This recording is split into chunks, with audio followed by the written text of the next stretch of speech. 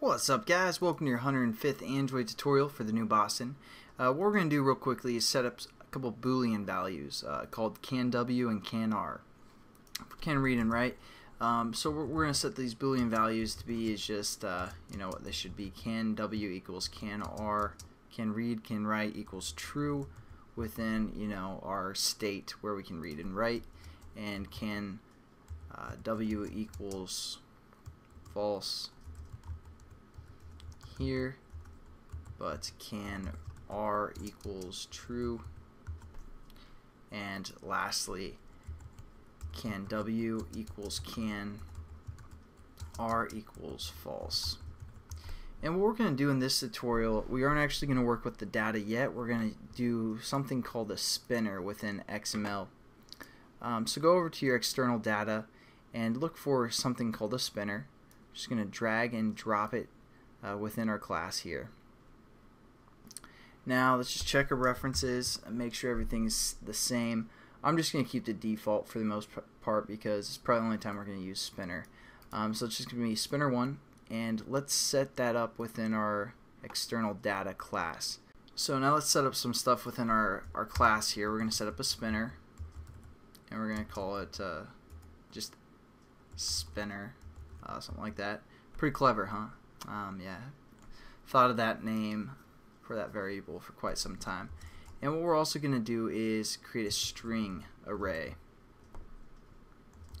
And we're going to call this paths, something like that. We're going to set this equal to open bracket, quotations. We're going to say like music, because basically we're creating paths that we can save something to for this activity. So we're going to say path or music, pictures, and just download, something like that. So just quite a pretty small string array there, and just has three things, again position 0, 1, and 2. And now what we're going to do is we're going to set up our spinner within our onCreate method. So just go within the brackets of our onCreate, and we're just going to say spinner equals again spinner and find view by ID r.id.spinner1.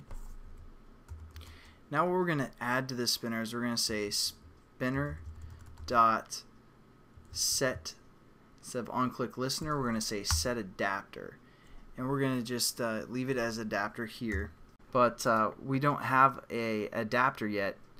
So we're going to create an adapter called adapter just so it will match this right here above where we actually access the adapter. So what we're going to do is how we're going to set up our array adapter is just type in ArrayAdapter, or I should say how we're going to set up our adapter for here. We're going to make it be an ArrayAdapter and just say adapter. And this should be kind of familiar with where you guys probably got super confused at the beginning of the series when we worked with array adapters.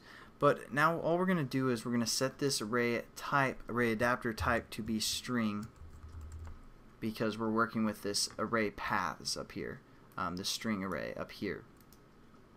So it's ArrayAdapter type string called adapter, so it matches right here.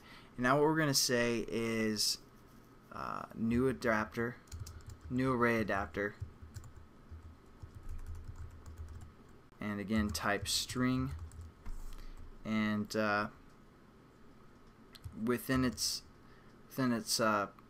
parameters we're going to say this for the context of our class, or even just you can also say external data, which is our class name dot this, comma, and then we can refer to the basically what comes with the SDK for a simple spinner item. So we're just going to say android.r.layout.simple